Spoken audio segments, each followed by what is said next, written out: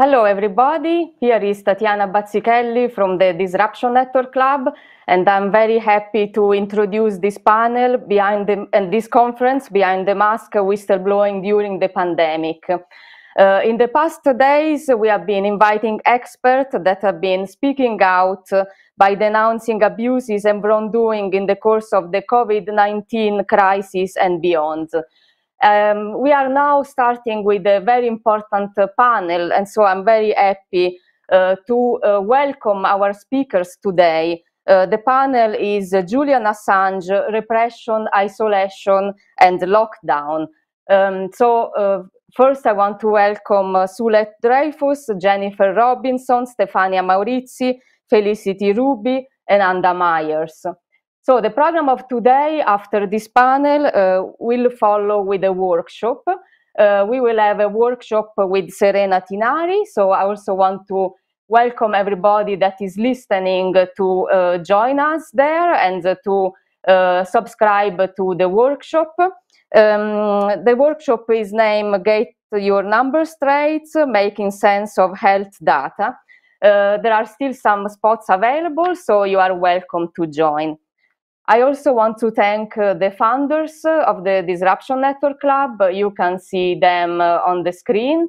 I also want to remember everybody that we have a chat of the audience, and you can ask questions, so you can interact with us, and you will have the possibility to tell us your stories, to send also links to projects that you think are interesting.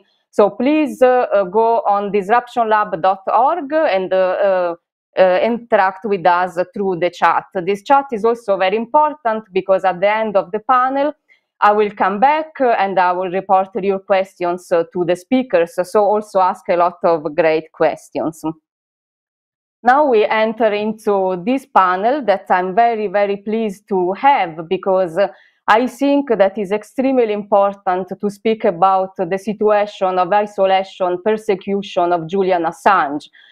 So at the Disruption Network Club, we really wanted to have specifically this conversation because we also feel that there is a lot of silence around this story. We need to speak, we need to report, we need really to make our voice heard. This panel is also following the streaming conversation that we had last May. Was a conversation with Renata Avila, Rimas Geyer and Joseph Farrell that was related to the discourse of whistleblowing during the pandemic. And in a sense, it's also a conversation that inspired this panel.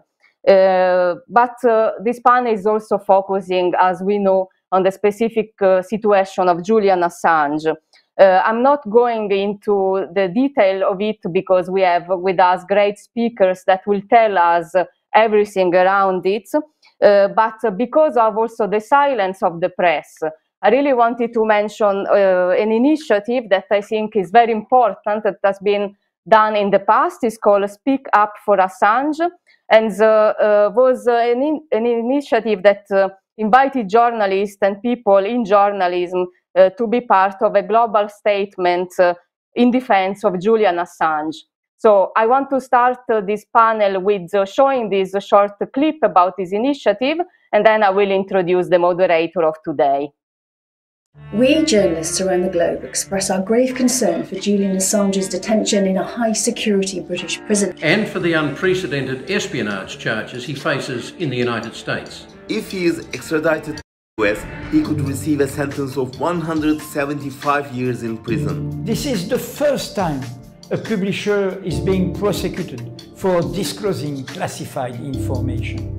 This is why I am speaking up in defense of Julian Assange, now at this dangerous time. He is being prosecuted for the crime of revealing war crimes. It is a terrible miscarriage of justice. And as a precedent threatens our journalist colleagues working all around the globe. Without WikiLeaks, we wouldn't know about the evidence of war crimes in Iraq and Afghanistan, NSA spying on world leaders and UN representatives, abuse and torture at Guantanamo and other sites, and much more. Publishing classified information in the public interest is an essential part of journalism. Many of the media outlets we work for release these stories alongside WikiLeaks. If the US government can extradite Assange for this, it will clear the way for governments to criminalize any of us, anywhere in the world. Who will be next? Journalists and publishers should be able to shed light on government wrongdoing without the fear of being jailed. We, journalists of many countries, demand that Assange be released immediately from prison, that the UK government and judiciary refuse to permit a politically motivated extradition, and that the US government drop the charges of espionage. What happens to Julian Assange could happen to all of us.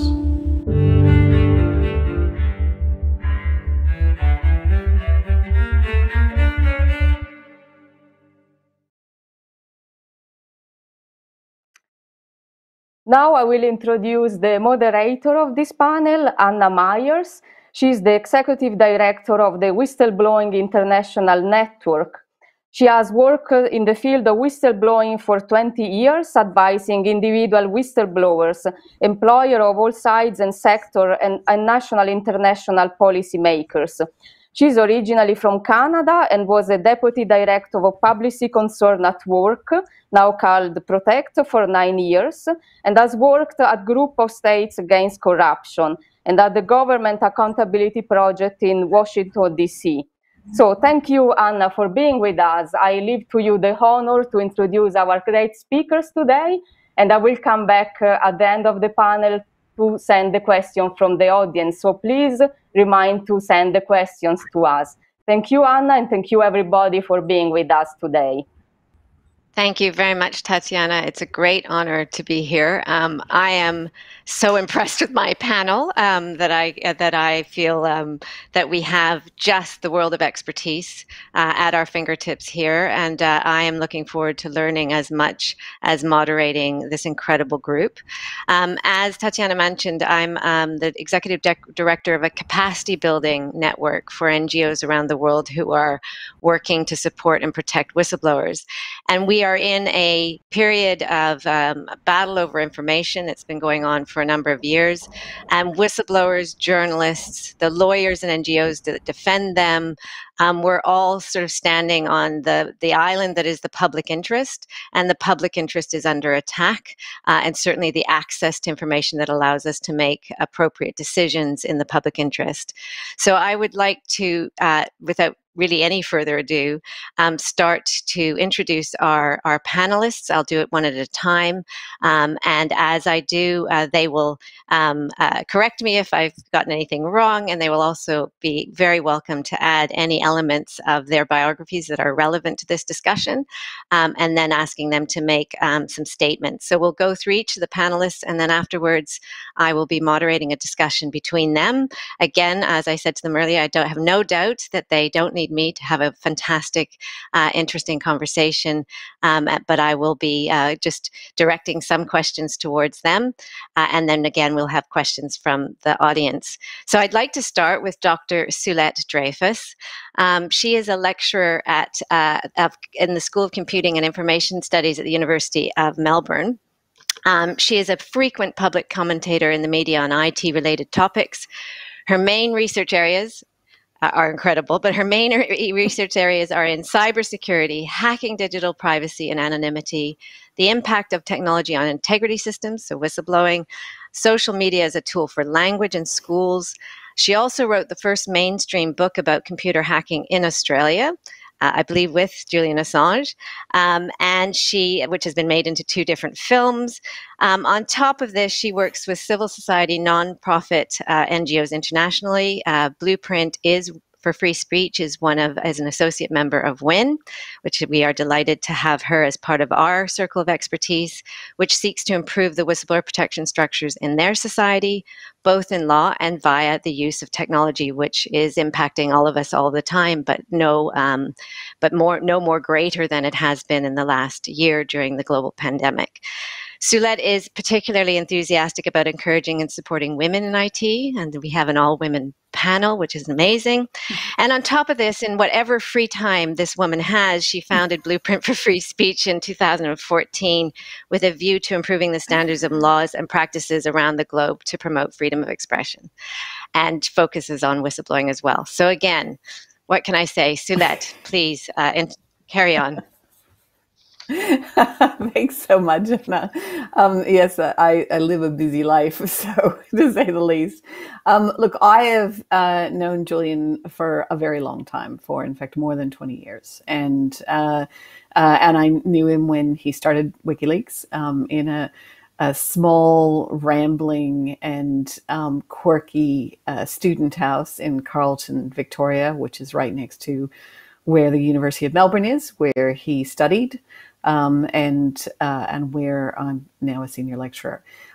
So it's an interesting thing. You know, he really spent quite a lot of time thinking about structure of information sharing, accountability, and corruption. And one of the things that he spent the most time thinking about was not how could you solve this problem if you were, you know, George Soros, but actually if you were Julian Assange, if you were someone who had not very much money, but pretty fantastic skills, time, motivation, and were very self-directed. And that's really where his development of WikiLeaks came from. Now, he had a background in technology and, in fact, in the not-for-profit area. So he'd spent thousands of hours volunteering in the free software movement, developing NetBSD and some contributions to FreeBSD. Those are operating systems of computers like your Mac OS or your Windows operating system.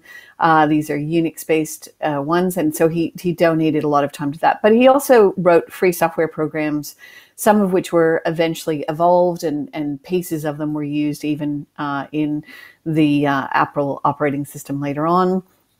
For example, he wrote Strobe, which was a port scanner, so it would be used for free for people to actually test whether or not machines had ports open to the internet. So it's basically helping people cyber secure themselves.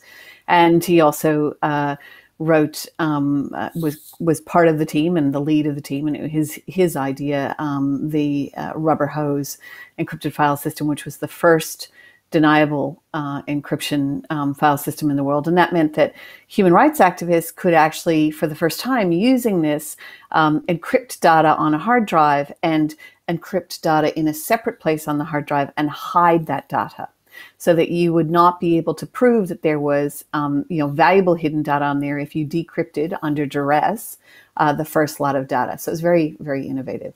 So that's a little bit about him. I think, the impact that he has had personally on journalism is pretty much unsurpassed in the last decade.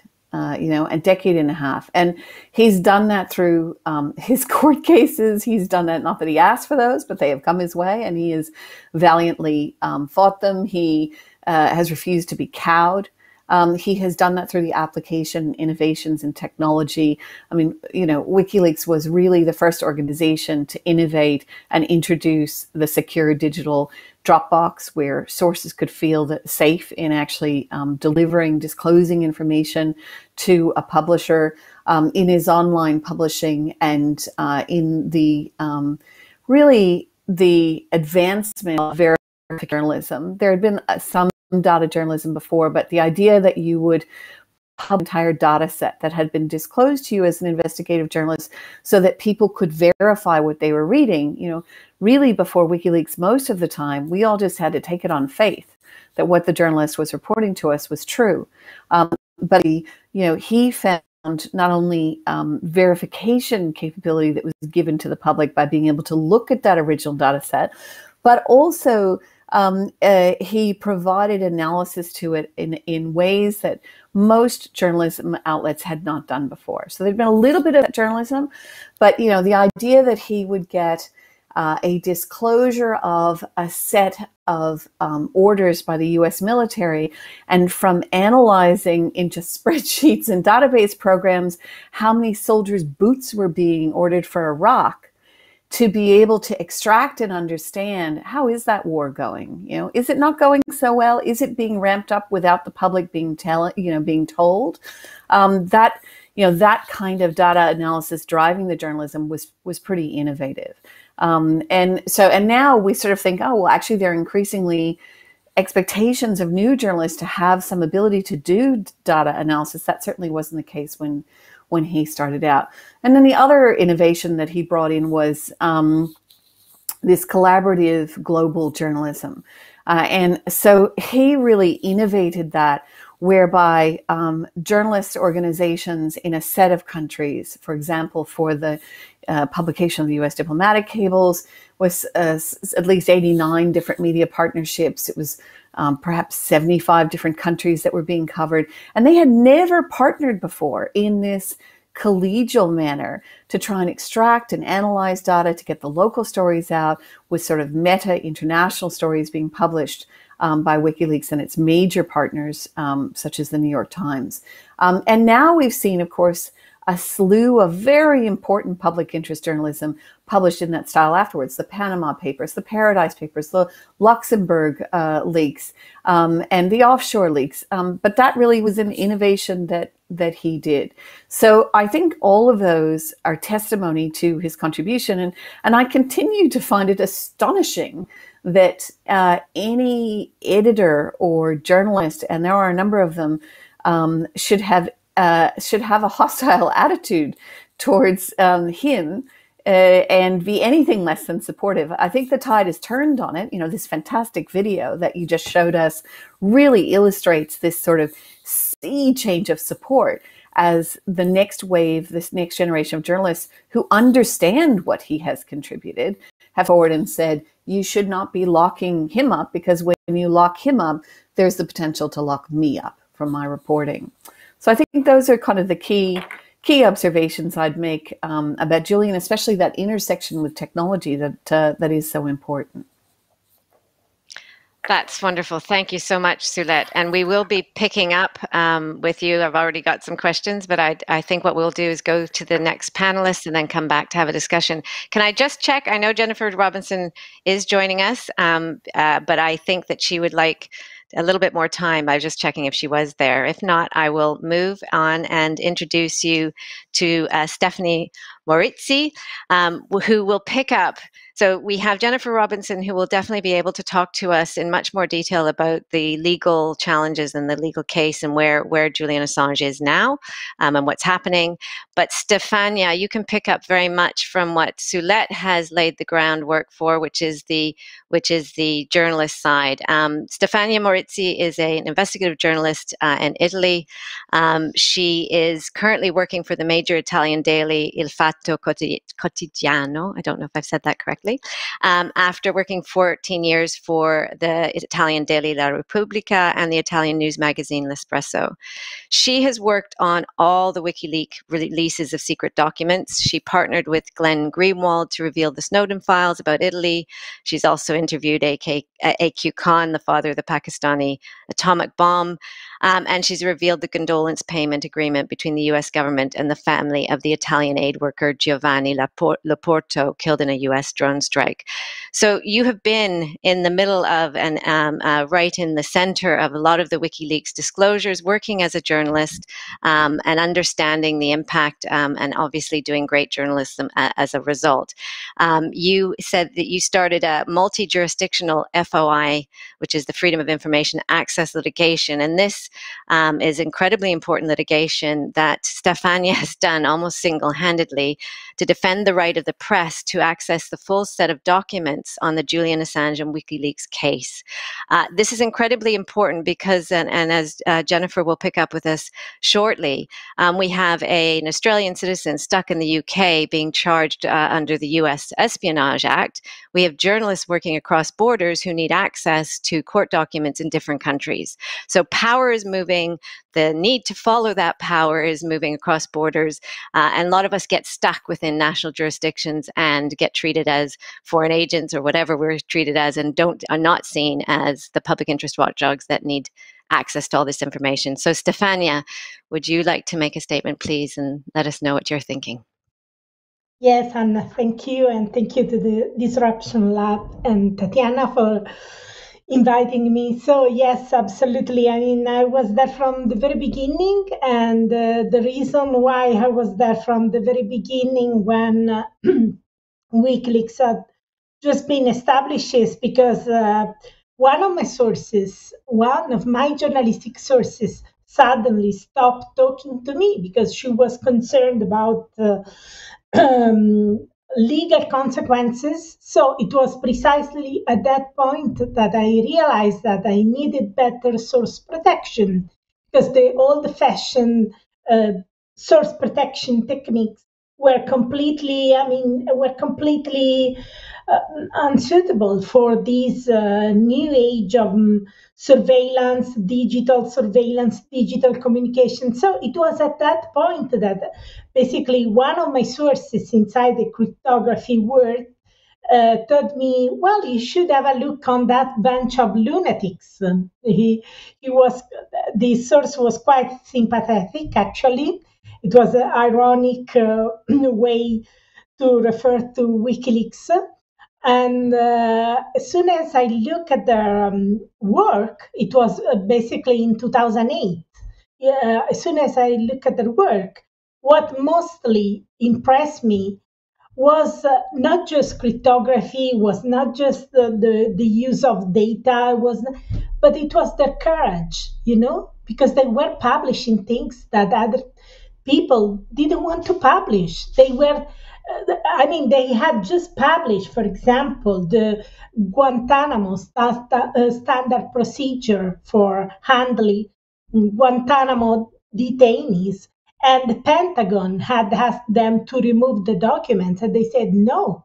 And for me, it was, wow, is there a media organization which is basically with just the guts to say no to the Pentagon? I mean, you have to remember, in those years, we had newspapers refusing to use the word torture for the torture. They were called the waterboarding and other horrific torture, enhanced interrogation. So for me, it was amazing to realize that there was a media organization which I knew very little about it at that time.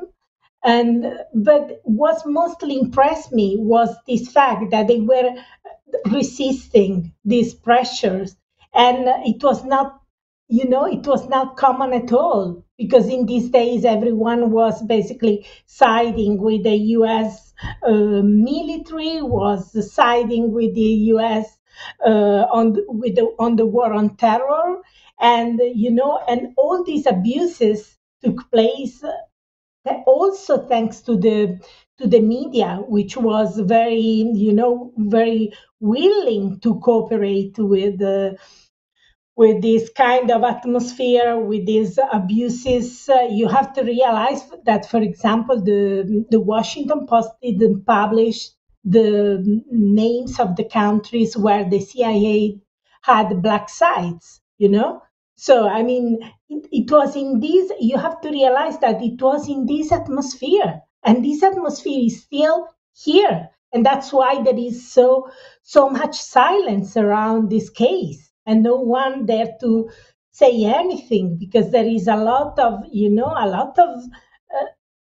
cooperation, I would say. I mean, by the media with this kind of these very abusive practices, So for me, it was amazing to realize that there was a media organization willing to be really aggressive, really fearless, because you have to be fearless to say no to the Pentagon. You really have to be fearless, And also, I was impressed by the fact that they want to democratize information. They want to put information available for large communities, to empower large communities.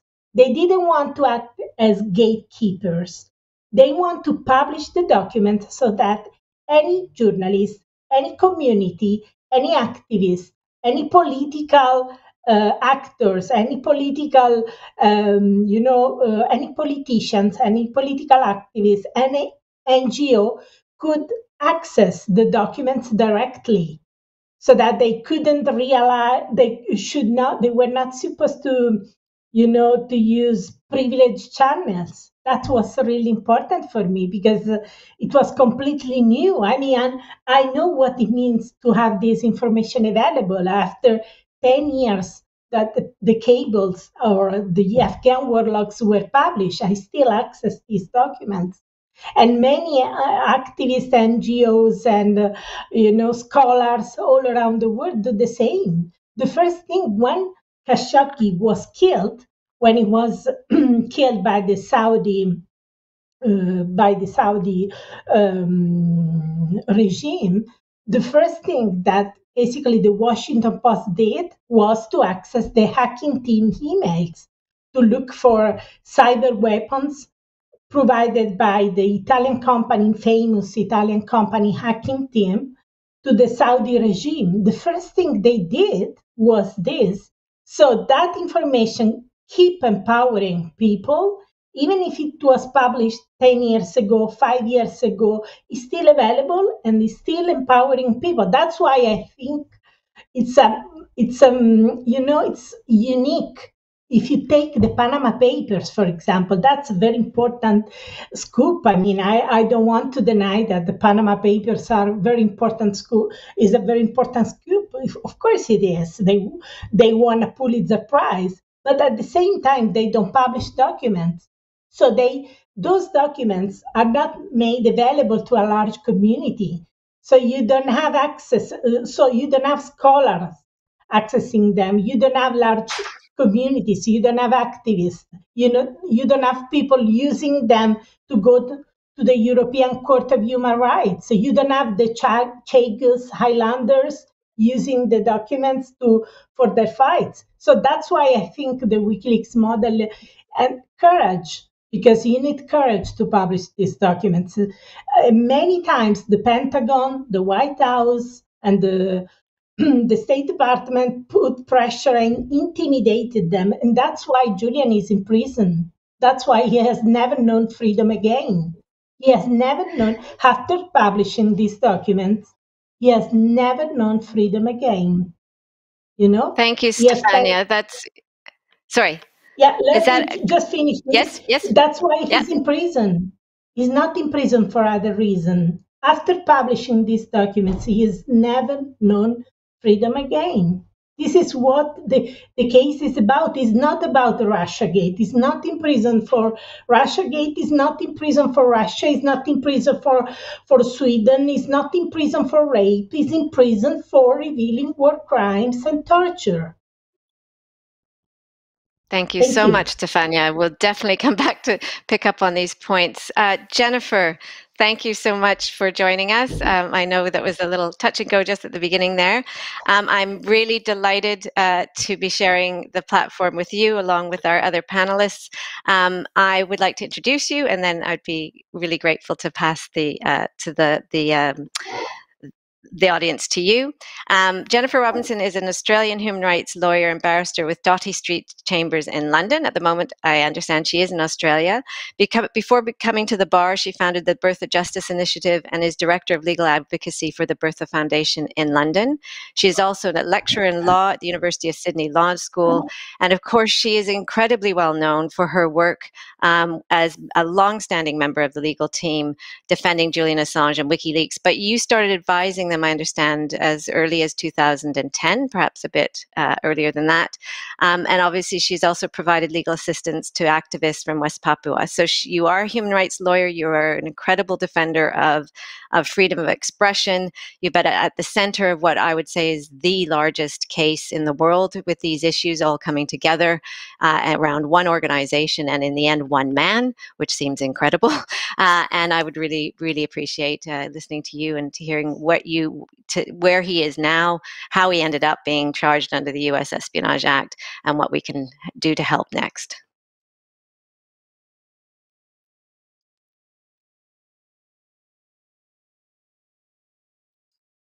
Can you unmute? I think we can't hear you. Can you hear me okay now? Perfect. Great. First, thank you so much for hosting me, and I really how terrible internet in Australia, the NBN system, holds up for us, both myself and address from Australia. But I would like to pay tribute to some of the West Call, who have each contributed so much to for free speech, and in particular for this case.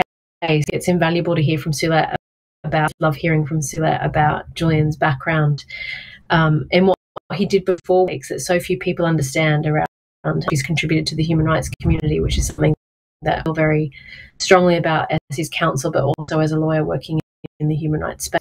Stefania, who speaks so eloquently and who I also have the privilege of presenting on her FOI fight in the UK to access the documents that show the way the government has treated this case, which is we suspect and have access to information, and thank God we know. And of course, Felicity co-edited such a book and resource about WikiLeaks and contributed so much through her own work. So first I want to pay tribute to the wonderful women on the call and to you using an all-women panel, which is and usual. So I have had the of representing pleasure and privilege and challenge representing Julian over the past 10 years. So I first got involved in 2010. But as even before,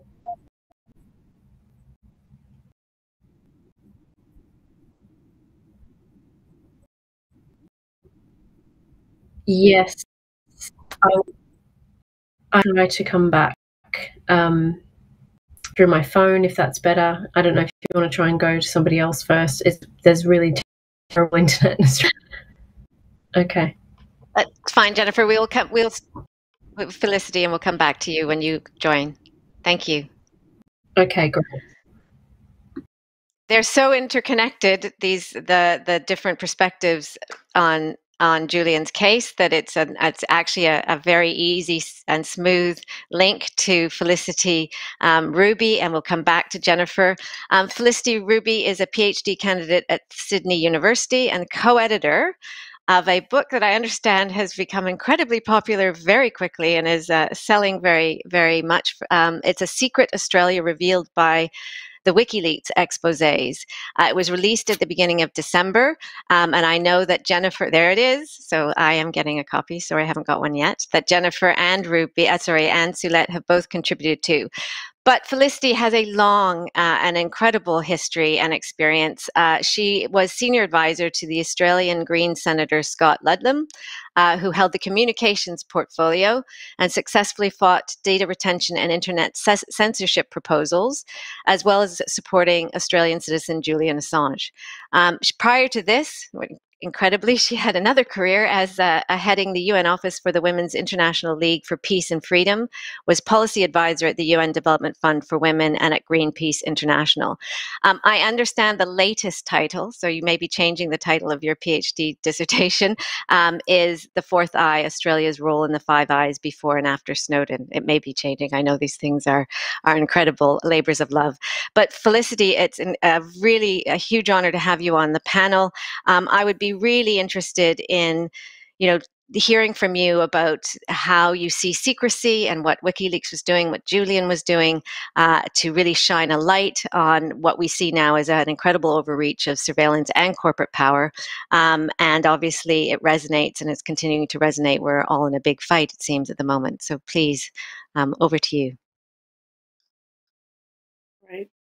Thank you. It's wonderful to be here. I feel vicariously, somehow strangely, in Berlin, a place that I miss very much. And it's lovely to be with all these wonderful women. So I thought I'd pick up on the issue of repression, which is one of the themes for the conference and for this panel. It's something that I think about quite a lot. And I thought I'd start with something that actually Julian said about surveillance. I think it can also be related to discussions about repression. He said, surveillance is not something that happens outside of us, like nuclear weapons or like global warming. We can't sit back and talk about and discuss and theorize about how to deal with it. It's something that's happening inside us and between us, to all people simultaneously. This is something that affects how we speak to each other and how we consider the world, and even how we consider this very problem. This is a problem that feeds on itself. a certain paranoia develops in response to knowing the truth about this issue. That paranoia can be paralyzing. So even talking about this issue can make the problem worse if we're not very careful, because people become concerned that if they talk about the National Security Agency or the United States in certain ways. So it could be a runaway process in that people who are surveilled don't like to speak to each other about these problems, and the result is that they don't speak to each other about these problems as much, and the problem gets worse, faster. So I relate this to the situation with Julian, because talking too much about the repression of Julian and WikiLeaks and what they are suffering can freak people out and deter them from participating in the solution. It's impossible to motivate people without to act against injustice without knowing about it. But the nature of the repression of this man, of his name and of his reputation and of his family, the effort to destroy his life is shocking, and it's sinister and it's disturbing and it's so, so wrong. And I would go so far as to say that he's being subjected to a very intimate terrorism. WikiLeaks and Julian are being repressed because the truths that they revealed were not just inconvenient, they were unfiltered and intolerable to power. And that power wants to make the truths disappear, and it wants to make the model of journalism and publishing disappear, and they want to make Julian disappear. And those waging this repression, of course, want to provoke fear and retreat. But they've also provoked defiance and anger. And repression has a habit of doing that. Julian has and is suffering greatly, but he's not, as the current Foreign Minister of Ecuador tweeted a few days ago, dead. He's alive, and he is in a COVID-infested cage that I have visited twice, and it's a haunting experience, but he survives. And the movements and the sectors participating in calls for him to walk free have also survived. Many concerted efforts, infiltrators, mysterious technical problems, full frontal assaults by institutions, such smearing of this man's character as a way of making these truths disappear. But still these movements and the calls for his freedom are growing. And our aim is that he doesn't just survive, but that he thrives once again. Here in Australia, Julian enjoys quite broad support indeed, and from quite senior political levels. Former prime ministers and former foreign ministers are quite vocal now. And there's a parliamentary group, a Bring Assange Home parliamentary group that has members from all political parties participating, and that's also growing. Human rights and digital rights and civil liberties and legal and religious and social justice organisations are adamant. And Julian's union, the MEAA, the Media, Entertainment and Arts Alliance, is working both behind the scenes and also publicly to bring pressure to bear both on our gut, also on their membership of journalists, and that's working. And activists in all capitals are organising outside US consulates and town halls and various street actions. And Julian's father is right now going around the country, from small country town to larger regional centre to capital city. And he's finding overwhelming support as he goes from ordinary Australians. So sometimes repression inspires anger and defiance instead of fear and retreat. And after many years, we're seeing the tides turn here. Incarcerated refugees understand this, and First Nations people understand too what repression is and what it can bring us to a moment of anger and defiance when we're not alone and where this is shared. I think that's where we are. And in closing, I just want to recommend two books. The first is this book called A Secret Australia, which I co-edited, which was remarked on before. And I commend it to Australians because it tells the story of what WikiLeaks has taught us about Australia. But I also commend it to non-Australians because this model could work well in other countries where gathering activists and lawyers and journalists and academics to explore what we've learned about Germany, what we've learned about France, what we've learned about Iraq, what we've learned about Afghanistan, thanks to WikiLeaks, could also produce rich volumes. And second, I want to say that one of the most interesting books I've read is called The Art of Revolt by Geoffroy Lagassenieri. who's a French academic. And I've just been rereading it again, partly to participate in this panel, and it explores Manning, Assange and Snowden and how they've invented a new political, and I would add journalistic and publishing practice, that they've broken with tradition in whole new ways, and we're still grappling to find a language to describe what they've done. In that they've extended the spaces of democracy and the ways that we can conceive of democracy and understanding our political institutions and their accountability, but also how we understand ourselves as political subjects. They have, according to this academic, created new ways of understanding how it is to resist and what it is to be citizens of democracy or of the internet, and to be protected by democracy and the internet as opposed to being protected by states. So they're the things that they've given us, and we need to really give them the protection and the support that they deserve. And I feel that tide is turning. So I might leave it there. Thank you very much, Felicity. And the tide needs to turn also towards Jennifer and understanding the legal case. But we have Jennifer here, but she's not going to be on video. So Jennifer, can you hear me? I can. Hear me okay? Yes, beautiful. So go ahead, please. Great. Well, first, my apologies for Australia's terrible a Conservative government did a terrible job on our internet and this. I'm not sure how much everybody heard. I did want to pay tribute to the women on this panel who have each contributed so much to freedom, him back his freedom rather. And so I'm really grateful to them for their perspectives. But since we're probably short on time, let me just launch. I've been representing Julian and had the pleasure and the challenge of representing him since 2000. And of course, as far back as warning about the US indictment in publishing activities with WikiLeaks. I think it's always important when we talk and the situation. I want to remind everyone that he is a dad and a human being who has been under some form of restriction on his liberty for the past decade, almost the entire time that I've known him. As Stefania has not had his published those publications, and it's important to remember what those publications are about.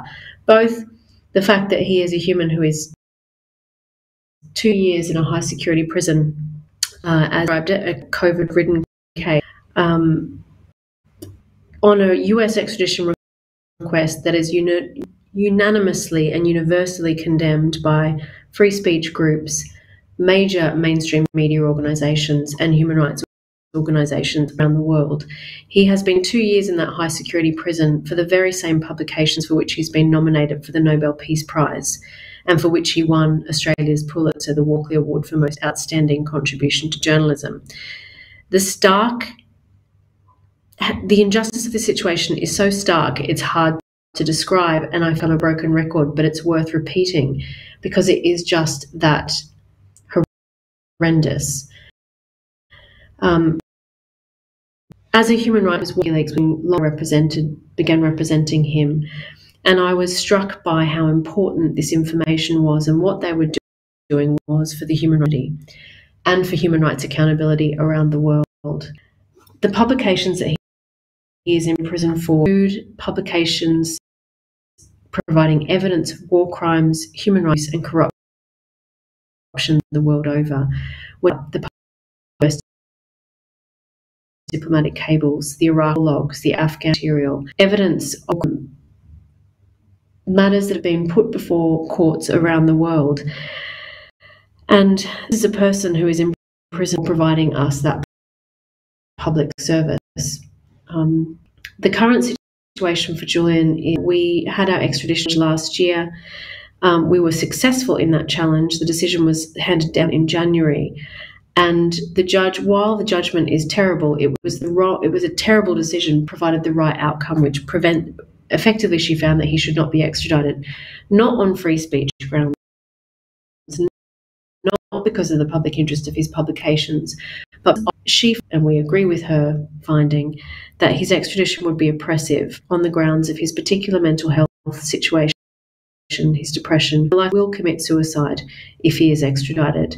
That is a particular finding related to his personal psychological circumstances, but also the oppressive prison conditions that he would face.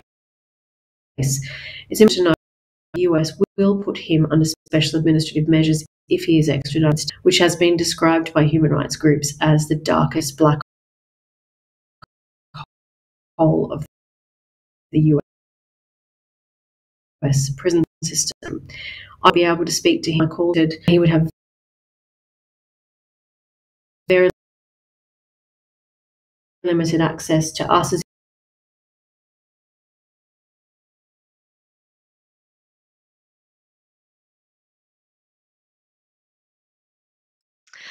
Yeah, that's too bad because Jennifer, we're having trouble hearing you, and the delays are getting longer, unfortunately. So perhaps I can ask the panelists to join again, and I would really like to start opening up a discussion. Jennifer, if you can hear us, and you might want to try occasionally, we'll see if we can get you back. But I feel like I'm one of those radio talk show people where the person our guest disappears. But what Jennifer was saying is so important, that we've had a judgment that came up with the right answer in the sense that Julian should not be extradited, but the judgment did not deal with the issues that we're all facing, we're all talking about. It did not deal with the public interest. It did not give him freedom on the basis of freedom of expression, for instance. And so really it was on his own personal situation, which is absolutely diabolical what he's been going through, but it doesn't really set a standard for others being tried in this way. So Suelette, did you want to pick up a little bit on that and maybe expand on a little bit of what Jennifer was trying to put to us, and then we can open up the discussion? Yeah, I mean, I think the key thing here is that Julian Assange is facing a set of charges which are enormous. I mean, more than 100 years in prison if he's convicted in the US, but they have such phenomenal impact on journalism. This is a dangerous case to have heard in the US. Aside from the human factors, aside from everything else, it will set a precedent. And that precedent says if you, the investigative journalist, ask your source for data to back up a claim of corruption, of serious wrongdoing, of whatever, then you are potentially at risk. And this is actually interesting because it's the new fire front in the bushfire of whistleblowing, issues. And that is around data crimes. Has a whistleblower stolen data? Well, no, they've actually just taken information that is necessary to prove the serious wrongdoing, to prove the corruption. And they provided it in the public interest. They might have done that to an anti-corruption agency via a secure Dropbox. They might have done that to a journalist, but that is really vital. Increasingly, however, we see that particularly with cases like Julian, it's like, oh, well, you're a hacker. No, you're a whistleblower. No, you're a publisher. And what you're doing is in the public interest. It's being reframed by institutions who want to, for example, push their own career. A personal prosecutor wants to push his own career. The previous administration in the US had a whole bunch of political agendas. One thing that I find really amazing is that so many people in the left were so critical of Julian Assange, but really, Julian Assange he stands for the same values that they stand for. He stands for an open society. He stands for transparency and accountability. He believes in a free media to be able to do those things and to publish freely. And people have accused him of being anti-American, but he had always spoken to me. He had a poster of a quote by Thomas Jefferson on his living room wall, and so that's not right at all. He's been an enormous admirer of the U.S. system of freedoms, and in some ways, I think he's quite a unique nexus point, because in a society that is so fragmented and at war with itself, he provides a path forward for left and right, between the libertarian right about freedoms and the left who wants a society that is about accountability of the powerful to the less powerful. He has been less powerful. You know, he has not been a wealthy person who could empower activists by giving them a lot of funding. He's been the person who's tried to change things with very little. And I find what's quite interesting about his case is that he's managed to actually empower so many. So inspiration to NGOs, the Foundation of Courage Foundation, the Freedom of the Press Foundation. Certainly he was an inspiration to me in founding Blueprint for Free Speech. Our wonderful UK-Ireland program director is running a project, Bridges for Media Freedom, that is, following his case and reporting on it meticulously.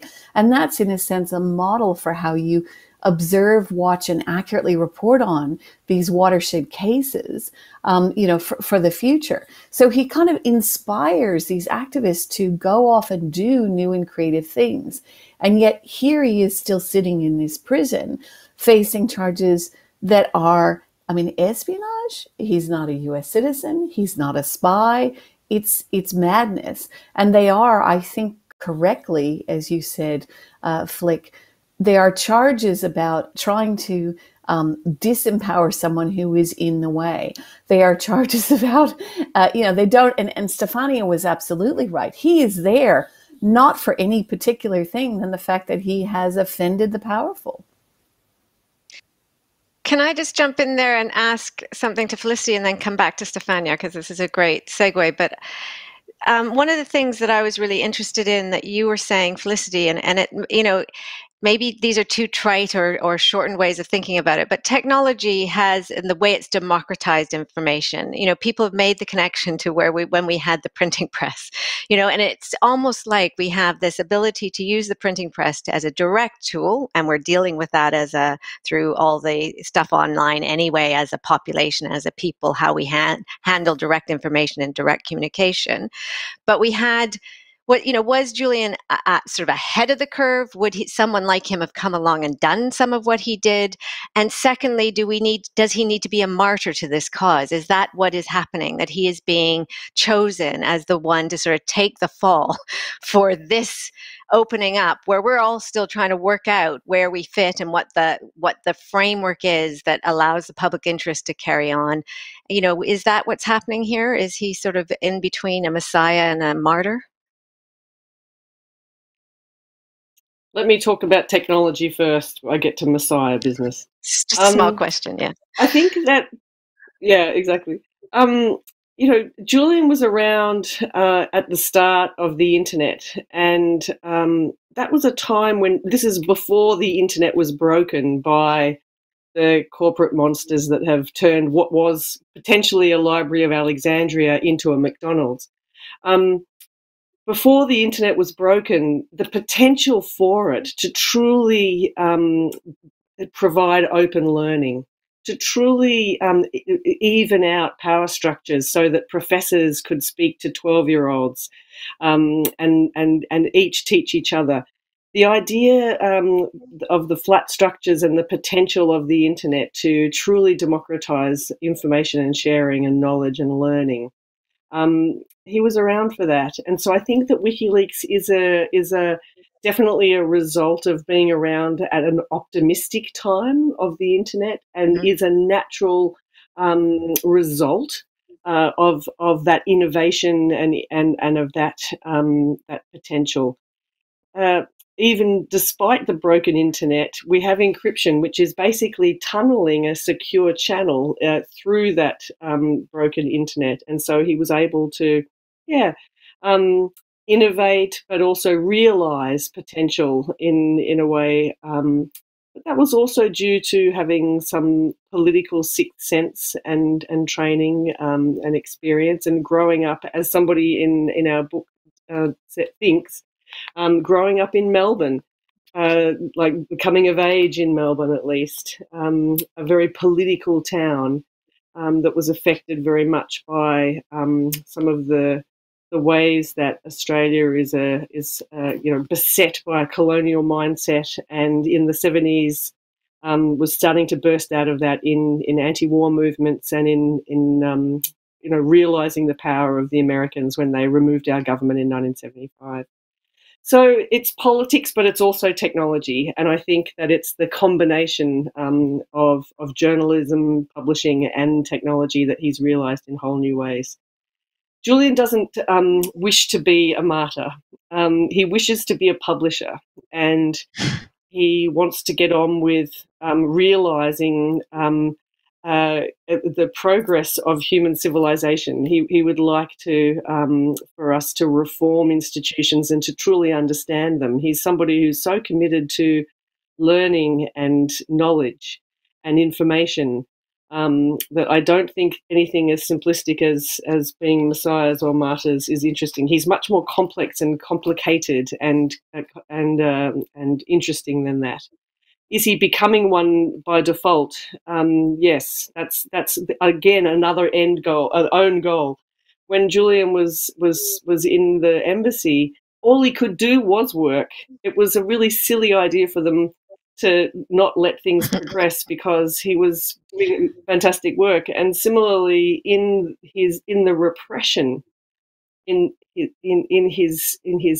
overreach, in the extreme vindictive prosecution that we're seeing, it is indeed that is arousing the indignation and the response. Another own goal, that making such an example of this person is causing, even after such psychological operations to condition people to hate him so. It even overcomes that, how outrageous what's happening to him truly is. So an unwilling martyr, and certainly not a messiah. He's too naughty to be a messiah. But he's an unwilling martyr. I don't want him to be a martyr, and he doesn't either. Can I then ask you, Stefania, because I think this is really sort of moving away from that sort of false dichotomy, I think, and false setup. We are in this phase, and I work with whistleblowers who may or may not be journalist sources and may or may not have access to great amounts of data. But for all of us in the field of NGOs, journalists, and information, this fight over information, we are sharing a really similar ground where the methodology of repression is acted out on each of us, and the actors that are trying to release information are feeling the same methodologies coming at them. So, in terms of journalism and the impact of this case on the ability, both WikiLeaks and Julian's actions to change journalism, which we've touched on and you've touched on, but also this issue of the fact that he is being persecuted in this way. What is the impact on journalists and journalism that you're seeing, and what do you see as some of the things that journalists and the circles in which they operate need to do to come together and bring Julian back into their fold? Really seeing him as part of their struggle.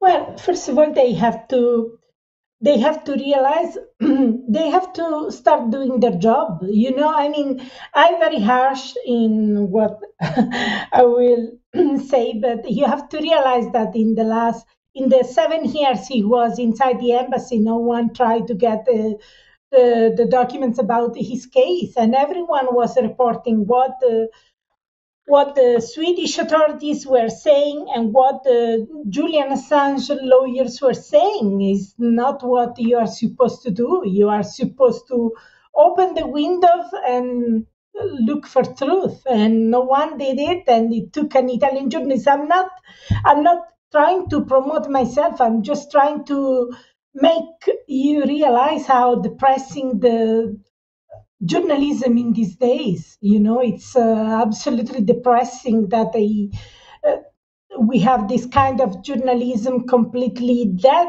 journalism.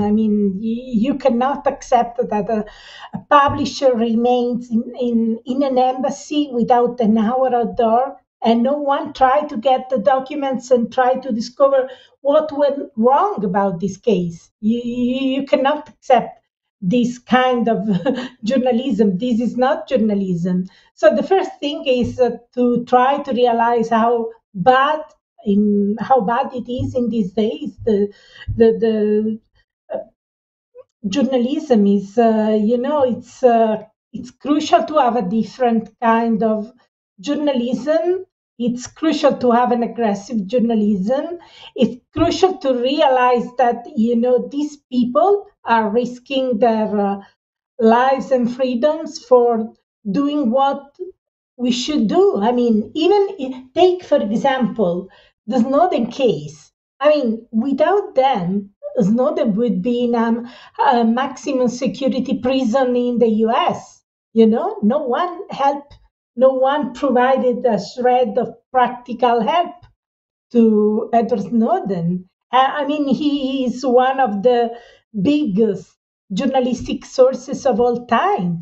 And you had prominent newspapers getting these scoops from Edward Snowden and winning Pulitzer Prizes thanks to these amazing journalistic sources, and no one did anything.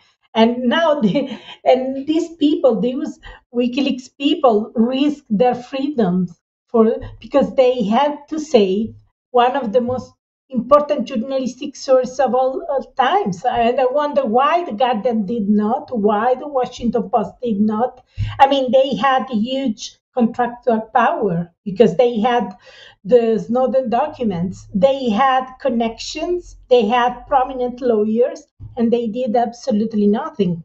So this gives, I mean, if you take people, it's not just about Julian Assange, it's about all WikiLeaks journalists, especially Sarah Harrison, who went to Hong Kong to help Edward Snowden. So, I mean, why it takes WikiLeaks to do these things? Because the traditional media, the powerful media, have stopped doing these things. I mean, they don't do it. These are the media which were calling, enhancing the tortures, enhanced interrogations, So it's about unless we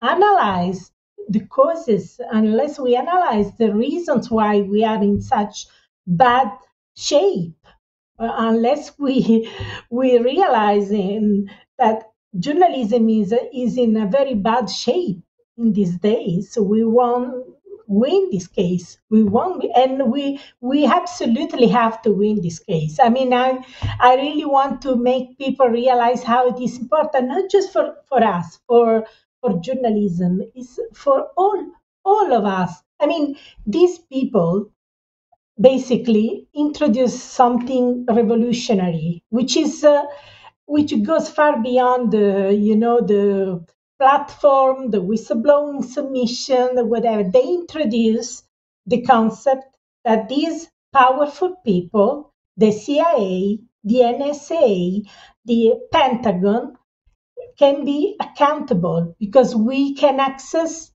their information and discover their crimes and expose war crimes, torture, and so on. So they introduced this. And before them, it was Daniel Ellsberg. And then it was Chelsea Manning. And then it was Edward Snowden. So they introduced this. And this power, which doesn't want the sunlight, which doesn't want to be accountable, is furious about them. Is absolutely furious.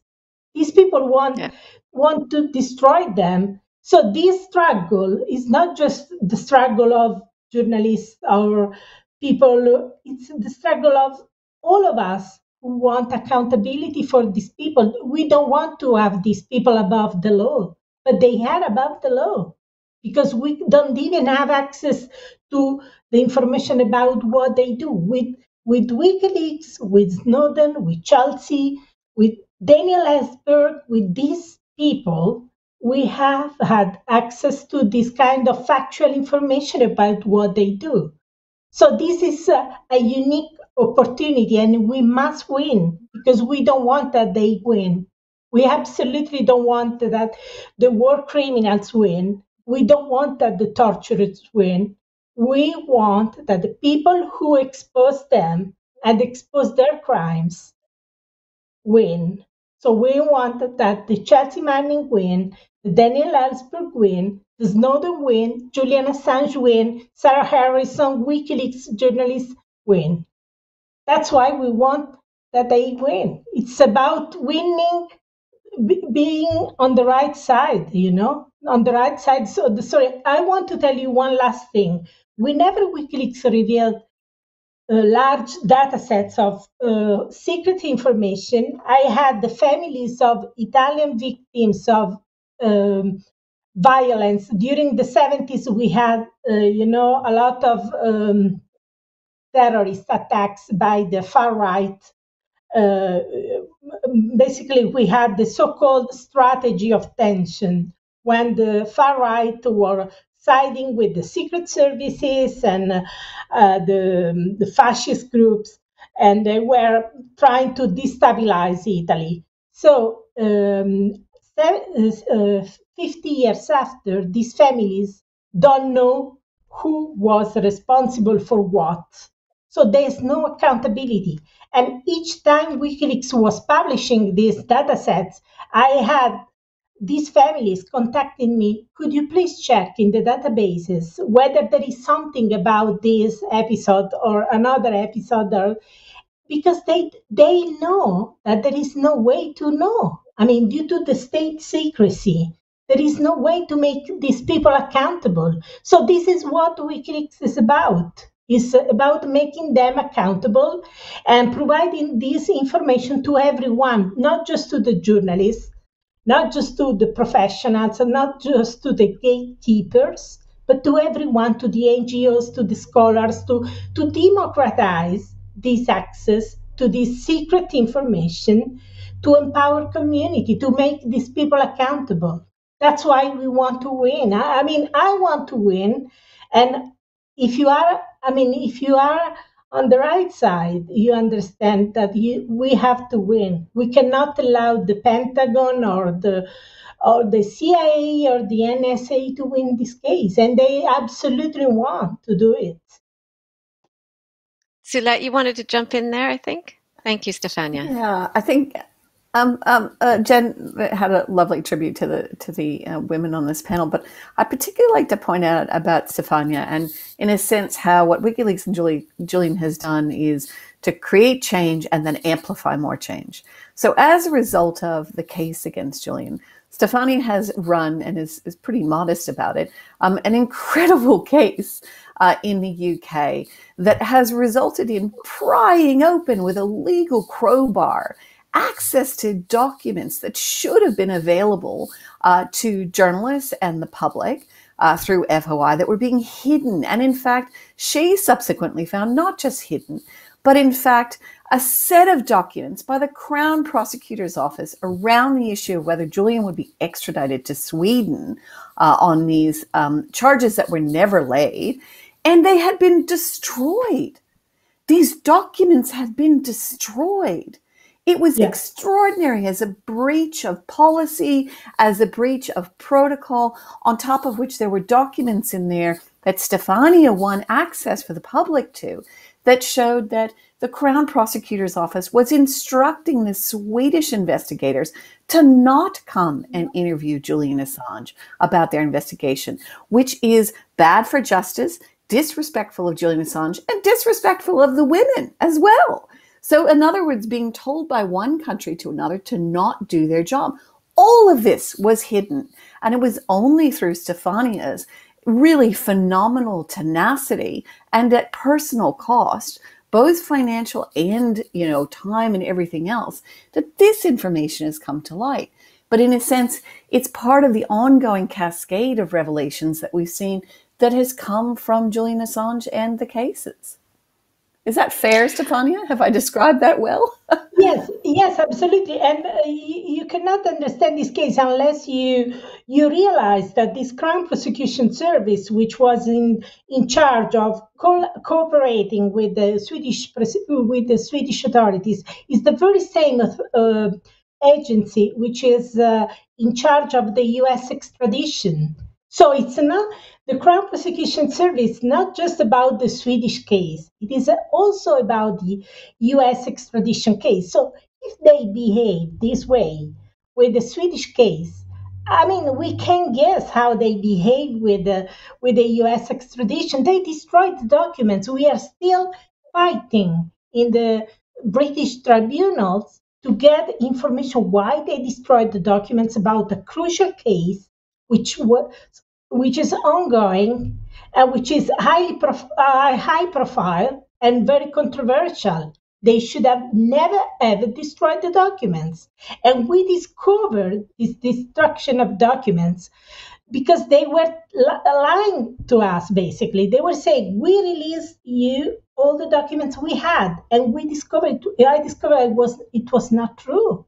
It was not true because basically there were no conversation about crucial times. For example, the week Julian took refuge in the embassy. It was impossible that the Swedish authorities and the UK authorities had not exchanged any communication in those weeks. So I discovered they did not provide the full documentation.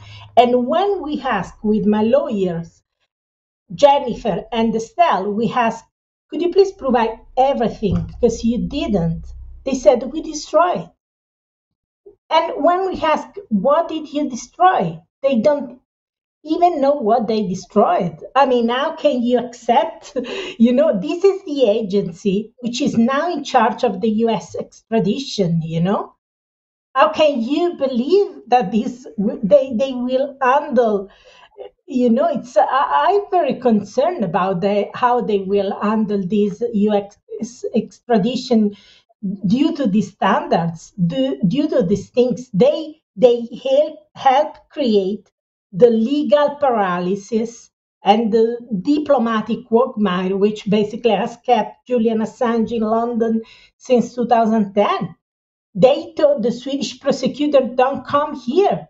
They said the Swedish prosecutors wanted to drop the investigation just 1 year after he had took refuge in the embassy. They said, they didn't want to do it. They said that don't you dare get cold feet, And they said this is not an extradition like any other. And, there are so many mysteries about the operations of this agency that I'm really concerned about how they are handling the US extradition due to this background, There's so much here. I'm trying to sort of draw some of it back a little bit because I do think one of the things, not back from anything, but just maybe draw it to somewhere at the moment. We are also living through a global pandemic. And we have seen the need for access to information. We've seen the fact that doctors and nurses and people on frontline, which includes anyone selling food and anyone running buses, they are providing us with frontline services, and they were telling things. They weren't trying to raise it internally or go to a regulator. They were speaking immediately to journalists to let us know. We know that Dr. Li in Wuhan was trying to share information about this virus and was warned off by the police. And before he died, he decided he needed to make sure everyone had that information.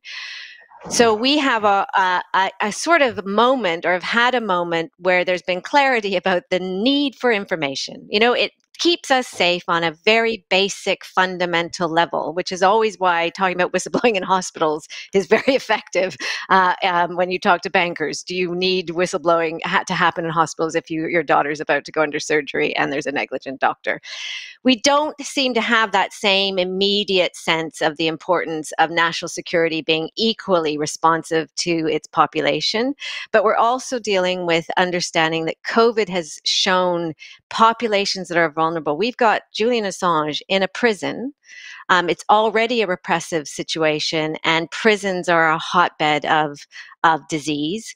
And so I wondered if one of you would like to pick up a little bit on some of these thoughts around we as a population or the world should understand the nature of information, how vaccines are shared, research is done, how governments interfere, how corporate money flows.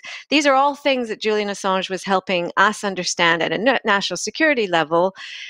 We need to understand at a very basic human level. That connects us, does it not, to him? And right now he's a person in trouble in a prison.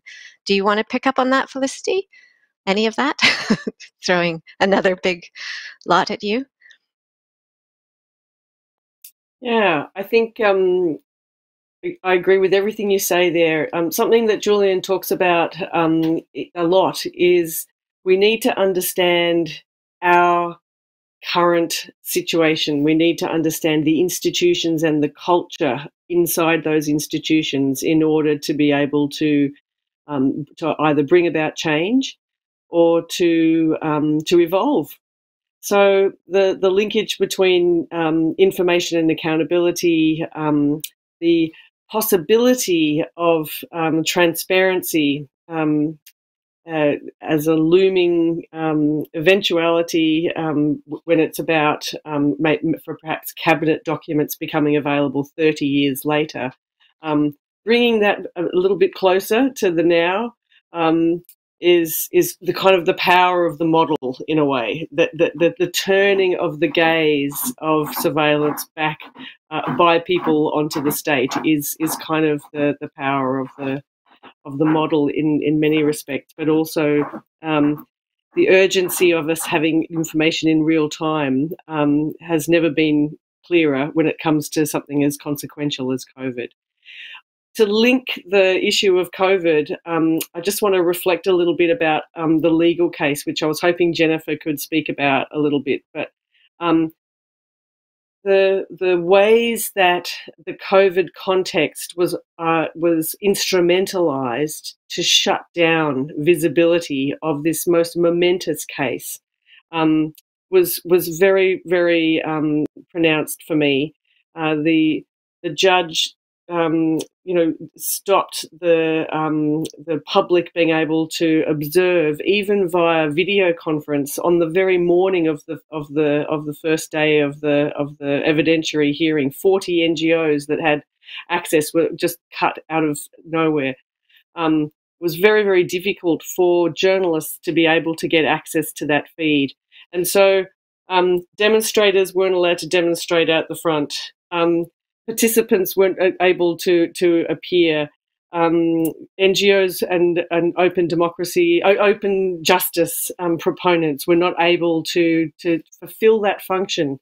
And Julian was subjected to, quite health compromising procedures every day in the transportation, and also the kind of mindless and crazy sort of strip searching necessities. So the COVID context was very, very difficult for the case in all kinds of ways, let alone Julian having access to his lawyers in this case where he faces life and death in a prison.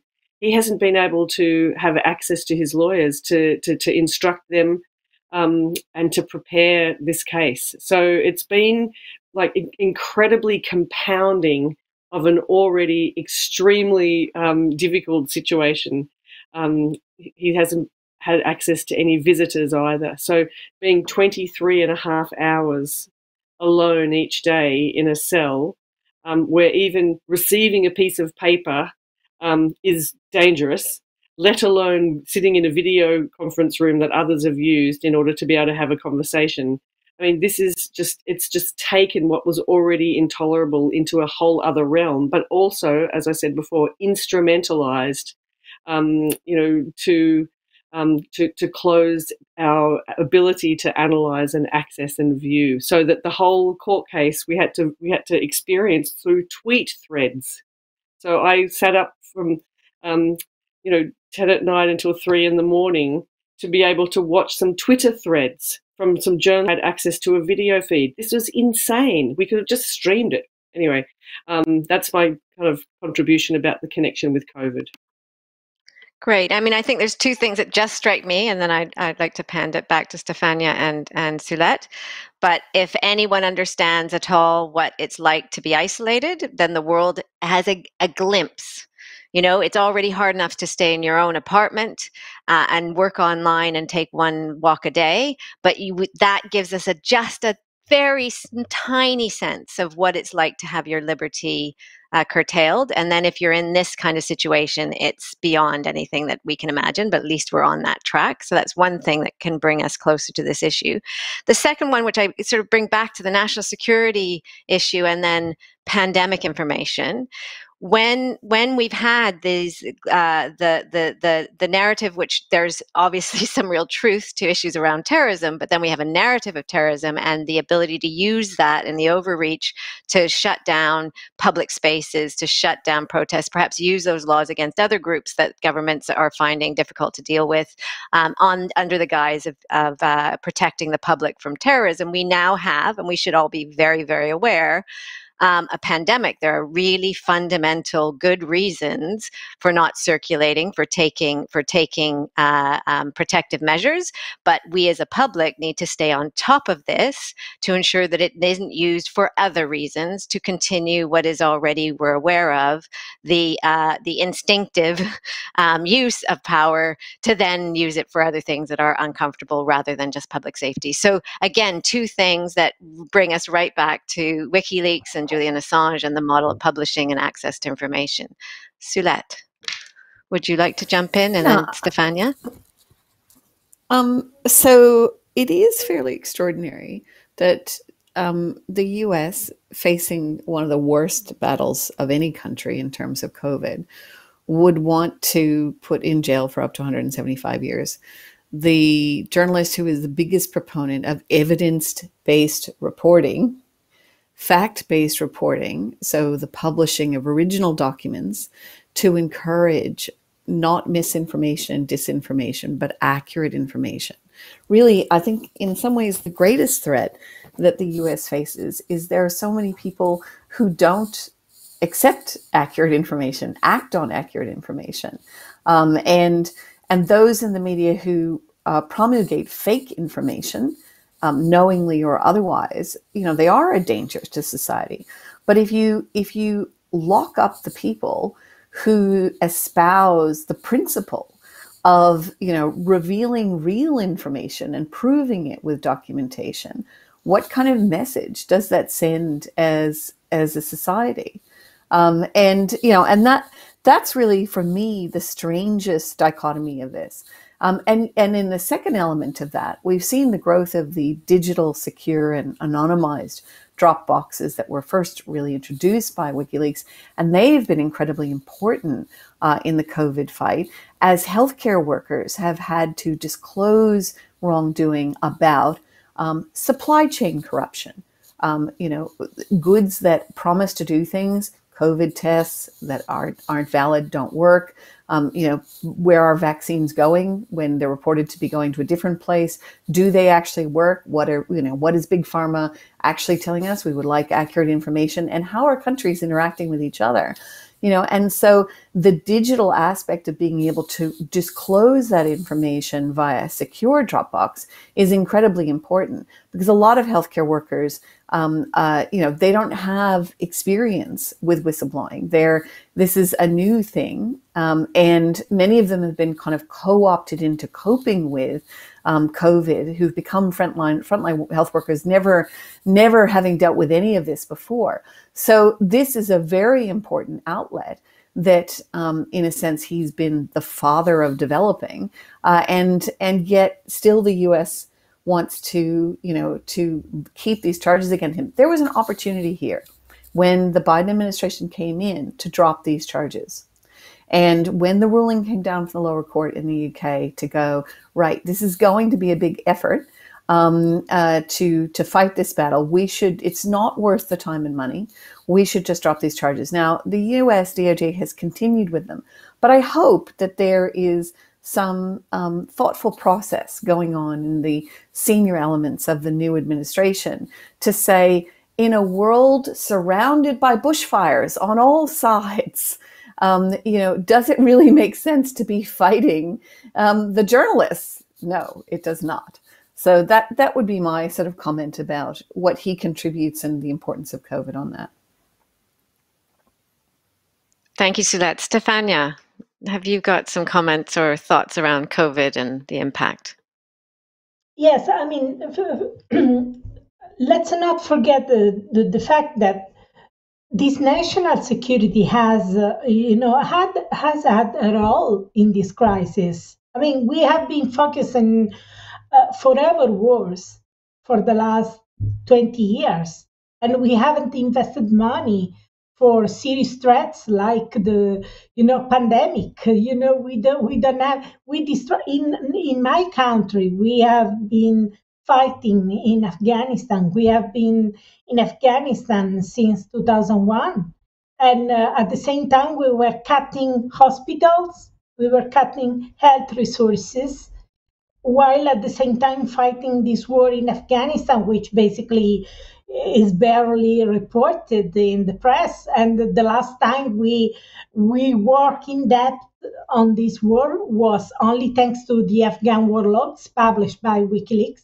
So there is a link between this situation, the scarcity of resources for this pandemic, for example, and these national security policies. We focus on enemies that never were, while at the same time never focusing on the real threats like the pandemic and the collapse of our health infrastructures, the resources for health. So there is a link. This is also one of the reasons why we are in such bad situation right now. I mean, our hospitals are in huge crisis. Why? Because we cut and cut and cut, while at the same time we were investing money for the JFS Lockheed Martin fighters, and we were investing money for Afghanistan. And if you read the cables,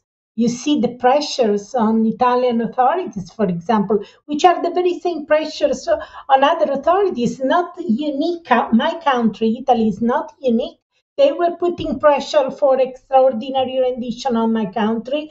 They were putting pressure for not making the CIA agents accountable in Germany for the Khaled al-Masri case. So if you get the case, you access the cables, and we can do this only thanks to the fact that WikiLeaks published them.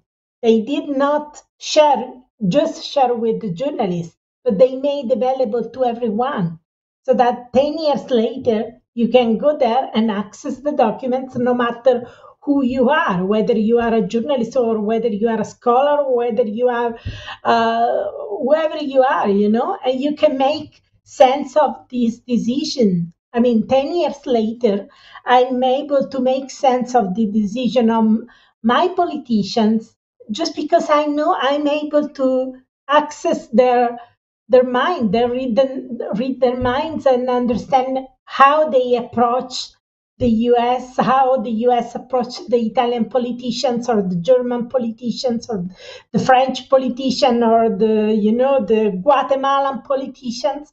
Because we have these cables, So it's not just about the national security complex in the sense that torture or in the sense that wars, but it's also about the policies, looking at the ability to understand the policies as they are relevant, because the freedom of information, the knowledge, the democratic access to this knowledge it's not possible if you have access 30 years later. It doesn't make sense. I mean, 30 years later, you cannot do anything as a citizen with this kind of information. So the Freedom of Information Act, when it allows you to access information which goes back to 40 years ago, I mean, of course, it's relevant for a scholar, for an historian, and so on, but it's not relevant for, understanding our democracies and addressing what is wrong, So that's why this kind of approach of publishing information as they are relevant is crucial. And how we ended up in this situation right now with this pandemic, because we focus on mad anti-terror policies, going after enemies that never were, while not addressing real threats to our societies and our democracy. We don't have hospital able to manage this pandemic. Why not? Because we invested money for enemies that never were, And we did so because we were under pressure. So we are able to go back and get evidence of these pressures, from the US to the Italian politicians and to the Italian national security complex and military complex, So we are able to understand this only thanks to these documents. That's why these documents are a treasure. They really allow you to establish accountability, of these people, of these politicians and these powerful entities. I am so pleased to have been part of this conversation. I feel like we've, as usual, we've touched on just a little bit. I was very interested when Stefania said, and me not being a journalist, about how the information is still a treasure trove. But if you talk to me with a kind of sense of an historical or academic side, of course, it continues to be a valid data set that we need to look at. A couple of just roundup thoughts, and then we're going to open it up to questions from the audience. But a couple of things that occurred to me when you were talking about, we have this national security overreach that we were dealing with for the last 20 years and has been coming up, certainly Snowden revelations and what WikiLeaks have done brought that to the fore, probably raising that awareness, not necessarily general public, although the ideas of personalities were interesting to the public. Snowden was an interesting character for the public. But we also had out of that the global principles on national security and access to information. So I do recommend people go back and look at that. They were called the Schwanny principles. National security is one of those things that people don't feel often is totally related to them, or they trust their governments to deal with. Climate change, another one that we see when we have our storms and our flooding and our heat waves in Glasgow, but we don't necessarily see it. It feels like it's not as connected. COVID brought everybody to the same place at the same point and brought these issues into our living rooms and into our apartments and into our lives. And there's been great death and destruction of humans. And we know if we go back up that scale, we go from COVID back to climate crisis and overuse and exploitation of resources, back up to national security overreach and how we're actually balancing this out. They are connected. We're interconnected. Felicity brought up issues around Aboriginal peoples. We are our planet. We're getting, I think, a bit of a push to understand that, and we're having to have huge crises in our houses to understand that. But it's about bloody time we did. And this panel has been just incredible to listen to and make some of those connections. There's so much to do. There's so much to explore and examine, but to get out there, and there's immediate crises or immediate ways we can make things better. And it is to not go after one person to hold all the responsibility, as Julian Assange seems to be left with, for being on the edge of what was going to happen anyway, a revolution in technology and a fight over information. We need it, and we need journalists, and we need publishers. So I hope that this has really helped people think about these issues perhaps in different ways than they had previously. So I'm going to hand over to Tatiana, who's going to, I think, see if there's some questions from the audience. And those will be for the speakers to pick up, and I'm happy to make comments if and when needed. Thank you so much. Thank you very much, Anna, and also thanks to all the speakers. This was a very important panel. There are actually quite a lot of questions from the audience. I'm going to read the first one that is related to the grand jury investigation. And people are also mentioning that Assange at the end was not so paranoid to fear the extradition, and also trying to seek asylum at the Ecuador embassy. And related to that, there is a question to the case of Chelsea Manning. And the person is asking, Chelsea Manning had to suffer harsh imprisonment for refusing to testify against Assange. Was her sacrifice worth it, and does it make any difference? So I would ask if perhaps you could specify a bit more about the grand jury investigation that also we know goes back a long time, and also specifically answer to this question related to the Chelsea Manning refusal to testify against Assange. Suelette, do you want to start with that one? Yes. So I think it's made, I mean, it's, made a very big impact because it's a very principled stand. She's behaved in a very principled way, saying, I am not going to take part in this kangaroo court of prosecution of a publisher. Now, she underwent incredible hardship, so much so that President Obama eventually, stopped her time in prison and released her because it was recognized how badly she had been treated. Being penalized in the prison system and put in solitary confinement because your toothpaste had expired. Really? And so I think that her willingness to go back into incarceration by refusing to partake in the system is an incredibly brave stance, but importantly, courage is contagious. It is something that Julian often says. And her courage in that is contagious to other people who are facing attacks. So let's be clear. The attack on the whistleblower has, in most recent years, expanded. We're now seeing attacks on the lawyers of whistleblowers, the families of whistleblowers, the journalist and the publisher, as we see it is, and the technologist, the Olabini case in Ecuador, so the computer programmer now. So in a sense, Chelsea's willingness sends a message to all of not just whistleblowers, but also to the people around them to stand strong and firm. And there is camaraderie in that, but gee, it's at a very high price. I mean, I really do wonder in so many ways whether this view really represents what most Americans think. In cybersecurity, there are two trains of thoughts. You can put software out there that is hidden, and you hide the security flaws, and you hope by making it obscure, no one will find them, and the software will be found. Or you open it up, you let everybody critique it, you apply the principles of an open society to it, and by that you make it more robust. That's what journalism does, what publishing does, what whistleblowers do, what an open society does, and it actually makes a society more secure. Now, hopefully there are people in the security state who understand that and agree with it. Not everyone in the security state is necessarily against transparency and openness.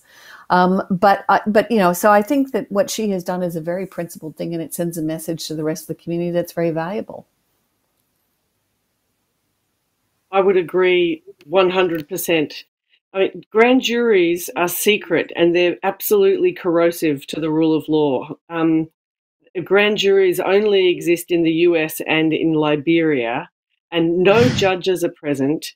Jurors are not screened for bias, and rules of evidence doesn't apply, and there's no right to remain silent.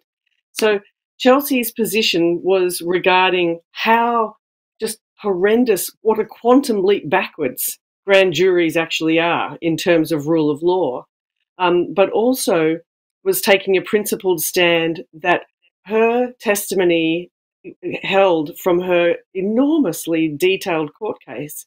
I think Chelsea Manning is someone of quite small stature, but is a giant in terms of what she has withstood and what she has endured and why she has done that. I feel so inspired by that individual, but so does so many others in that the thousands of dollars a day she was being fined by refusing to participate in the grand jury was raised within 24 hours or 36 hours of her release. The community fell to her to support and to remove that pressure of debt. And it was testament to that there was going to be no she wasn't going to be punished because she had so much solidarity, so much support. And I feel that it's not just sort of insiders or people in a small circle, but a very, very broad awareness of what a giant Chelsea Manning truly is.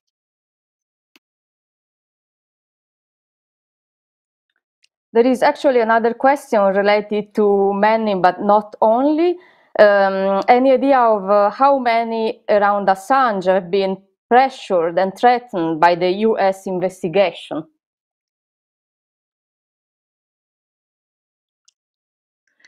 Stefania, do you would know? Be difficult to quantify. I think it would be difficult to quantify. But Stefania, jump in. No, it's difficult, as you said. It's very difficult because it being a secret process, and being so intimidating, it's very, very difficult to map how many have been approached, how many have been offered immunity, which means they were pressured to become informant, basically. So it's really, really difficult. But these intimidation tactics are common. I mean, if you think we have been spied inside the embassy and probably all our belongings and electronic device have been spied, that's something something big, and probably they have done this to get information for the US investigation. Is very likely. I mean, I'm happy that at the end of the day I was able to to file a criminal complaint because I want some kind of factual information, and I want an investigation by the Spanish authorities on this security company, UC Global, and but this is part of this pattern of people being approached, try to be intimidated and convinced to drop their work, their support for Julian Assange of WikiLeaks, and to make them realize that they are risking, and they risk ending up in this US investigation for alleged violations of the Espionage Act, which is, something very. I have known people who have been destroyed by the Espionage Act. They have been bankrupt. They have been, so people are scared. And this is an intimidation technique, and this is a way to send a message: don't mess up with us, because you will end up in this investigation and your lives will be destroyed,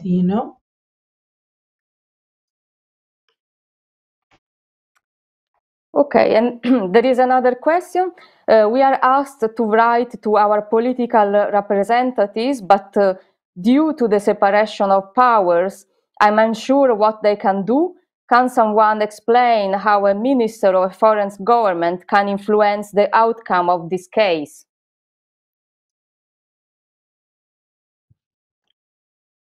Felicity, do you want to jump in? Okay.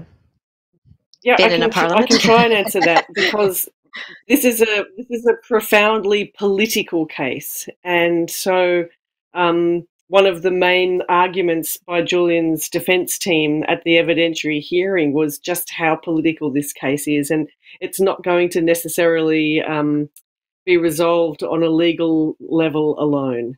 So by engaging your political representatives, in Australia, we're encouraging people to ask their political representatives, are you a member of the Bring Us Home parliamentary group? If not, why not? And would you please ask the Foreign Minister to pick up the phone and say to the Biden administration, hey, when you were the vice president, Mr. Biden, you decided to not go ahead with this prosecution because of the New York Times problem. It remains a problem, and it was Trump overreach and prosecutorial zealousness that has brought the case to this point, and it's time for it to stop. It's time for this to be over. And we feel that that's an approach that's legit and ultimately work. The new Attorney General has really quite a lot on his plate, and this is an old matter that has festered and has the likelihood in the relationship between America and Australia to I become think your an internet is Australian breaking voice a bit. and grow louder. That is why. Okay. Yes. Yeah, I'm sorry to interrupt you, but was breaking a bit your connection. Let's hope won't be too bad. Maybe I can go on with the next question. Yes, but I wouldn't mind just jumping in one second, just as from the point of view of being a lawyer. You know, the separation of powers is important, but no law should be done in a vacuum. And I think that the thing about making it clear that these court cases are being watched, that they are important, that if you're writing to your parliamentarians or you're making public statements, you're making sure in the same way that a criminal defense lawyer will hold power to account for how they go after people, not just the fact that they do go after, but using justice and properly. You know, they have so much weight of power in their hands that you hold them to account of how they exercise that. And it's so important that politicians, that the public raise their voices to say this matters to us and we expect you to do it right. And it does hold them to a higher standard than perhaps they would do in a secret court like the grand jury, where all of these rules don't seem to apply because actually nobody's there to really watch it and say, hold on a second here. So in all cases, even if you agree, and I'm not using this as any type of example with Julian Assange, but even if you think that the outcome of a case is right, how they get there is deeply important for all of our rights and all of our protections. So parliamentarians have a great deal to do with at least speaking up and the politics of it to make it quite clear that this going on causes more damage to the legal system as much as it does to an individual person. I just wanted to throw that out there. So I saw you were saying yes. Do you want to add something? Yeah, I mean, I think, you know, a really good case study in this is John Kiriakou, the ex-CIA officer who revealed torture being conducted on prisoners held by the CIA. And he campaigned for a number of years, both from prison and then out of prison, to get U.S. policies changed on torturing. And he did that by doing things like going to the Psychologists Association and getting them to pass policy decisions that say, you don't get to be an honorable member of this esteemed society if you are engaged in supporting psychological or, you know, torture in any fashion of prisoners. And so it's the same thing with professions, as you say, spot on, Anna, absolutely spot on. You know, professionals, they don't want to see their profession degraded by dirty ethical behavior. It goes against the grain. And so I think one way to have an impact is to reach out to those organizations, as you say, that have perhaps a big voice because they're a group of people, represent a profession, and ask them to sign on board to saying, please drop the charges against Julian Assange. But even if you can't do that, even if you're just watching this discussion here today, a letter, an email to the White House, to your local representative, in whatever country you're in, asking them to please send a letter to the president saying, drop this case. There's no need to go on with this. And it sends a bad message. Those things can make a difference. And people, I think also it's good on another level. It empowers people because they feel like in some small way, they're a part of this discussion. And we want them to feel that way. There are checks and balances on our society. So if they feel silenced, they won't be doing that role. Thank you. There is also another question in the audience. They also would like to know more about the current situation of Julian in prison. I mean, we know that through the pandemic, there have been the situation, then visitations were banned, there was a high degree of social distance and also isolation. Could you tell a bit more of what he's experiencing at the moment? And then also there was a question for Jennifer, but maybe others can answer. When can we expect the judge decision for appeal to become public?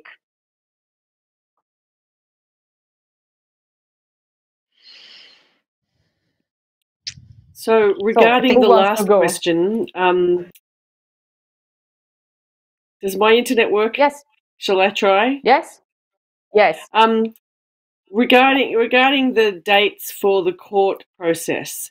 So as you know, on the 4th of January this year, the judge issued the decision, and then 2 days later decided to not let Julian be bailed. And so he remains in Belmarsh prison, which seems insane because of her decision, the UK was basically the only jurisdiction that he would be safe.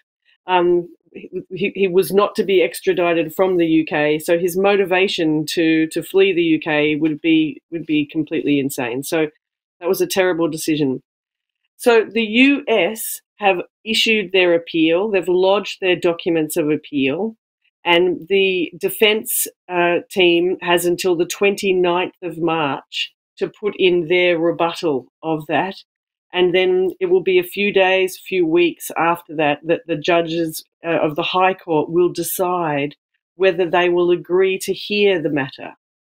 And they usually do, apparently.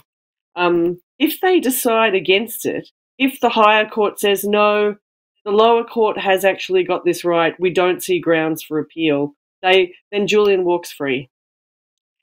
If the High Court judge says, okay, yes, let's hear it and have it out, that could be months. And if the appeal is won, then it would be, by the US, it would be appealed again to a higher court, the Supreme Court, and then potentially the European Court. And then we're looking at years of him being in that dungeon, that very razor wire, concrete, hideous deprivation of any humanity, loud, clanging, traumatic, awful place, Belmarsh Prison. I understand that he is kept in a cell for 23.5 hours a day, and that he gets exercise in a completely concrete yard, where there is, like, someone's attempted a joke, you know, enjoy the green grass beneath your feet, and there is no green grass anywhere to be seen. That's what I understand his situation is, that there's been COVID in the prison, among the prison population, but also among the prison staff population, that there's been COVID in his ward, like on his cell block. And Julian has a chronic lung condition. So I'm just, like, beside myself with worry every day that he's there. Particularly because there's no need for him to be there. He has a family, he has children who need him. He's extremely famous human being who has no incentive to flee. So yeah, that's what I have to say. We should just add that this whole time, in fact, for almost coming on 2 years, he's been sitting in this maximum security prison, no crime, no convicted crime. He's literally just sitting in there with no crime against him. That's an extraordinary thing. You would normally not do that for someone who's facing, you know, bail extradition. And as I understand it, the first symptom you show in that prison, you get sent off to the COVID ward. And you can imagine, if you're in the COVID ward, that you can be assured of getting COVID. And if you go to make a phone call, to use a facility to make a phone call in the prison, they're not wiped down between the prisoners. Alcohol's not, you know, we go into a hospital or a public building There are squirt bottles everywhere of disinfectant. That doesn't exist in the prison. That's not an option. So it really is a diabolical situation. Thank you. And can I just add one short thing? Yes. Can I just add? So today is just to make you realize, because in this conversation we we refer to the fact that people maybe have difficulty in understanding how national security relates to their lives, because especially people who never had this any experience with the national security complex and so on. Just to close this wonderful panel, today is the 18th anniversary of the Iraq War. And Julian Assange has always told me, and I think I'm not the only one, he probably told this kind of things to many others, that had WikiLeaks existed back in 2003 when the Iraq War was started, probably we would not have this massacre, these killings of millions of people, refugees, and so on. So you have to realize that as we speak, these criminals, these war criminals, these torturers are completely free, whereas the person who exposed them is in a maximum security prison. So, it doesn't take you understand the national security or complex things to realize the injustice of all this and how this injustice impact on everyone's life. It doesn't take being a national security reporter or a national security expert or a scholar. Just think about this. Today is the 18th anniversary. These people killed millions, destroyed a country and millions of lives, and they are completely free.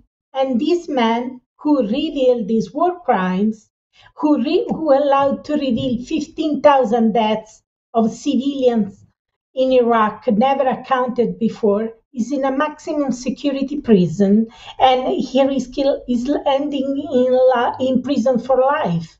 So I think everyone is able to understand that this massive injustice. Do we want a society like this? Do we want a society where those who are war criminals who kill millions and make millions refugees are completely free above the law, and the person who exposed them is in prison and risk ending in prison for life? So it is about what kind of society you want. It doesn't take that you understand the national security or complex things. It is all about this. It's very easy to understand. Who are you siding with?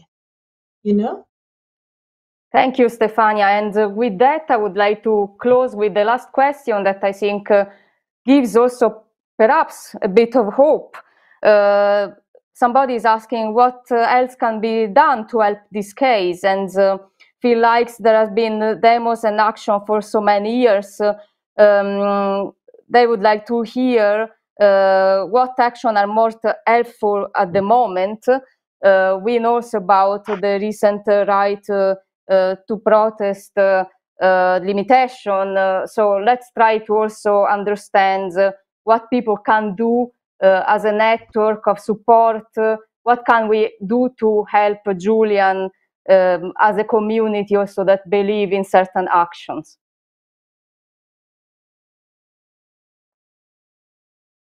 So come on, jump in. Yourself. Oh, go ahead. Yeah. Inform yourself and protest. And, don't stay silent, protest and whatever you can do, and speak out, and write emails to newsrooms, to reporters, and so on, If I can just jump in and then, yeah, sorry. I was just going to say, with this panel, we have Suelette, who kind of crosses the barriers between, or crosses professional bodies between academic and NGO and support. Stefania, journalism and understanding the public interest and being active in protecting the public interest in ways that aren't just about reporting. She's using the law. She's out there speaking. We have Felicity, who has this experience at an international level with human rights and women's rights, and at a national parliamentary level, entering academia. The Whistleblowing International Network brings together NGOs that all have a commonality of working to defend and protect whistleblowers, but from many different perspectives, whether it's journalists, human rights, and academics and politicians. So you can see that the world that we're inhabiting, we are standing together in a way that perhaps when things were calmer, whether they were really calm or not ever, is a debate, but where we were perhaps getting siloed and we were in our little areas, kind of trying to understand each other, maybe not always understanding each other. I think right now, I know I want good journalists to do good journalism, and I don't need to be that, but I need to support the space in which they are able to do that. And I am, as a lawyer, want to make sure that lawyers are speaking up and using the law in the way that it's intended, which is to hold power to account, not to protect the interests of power.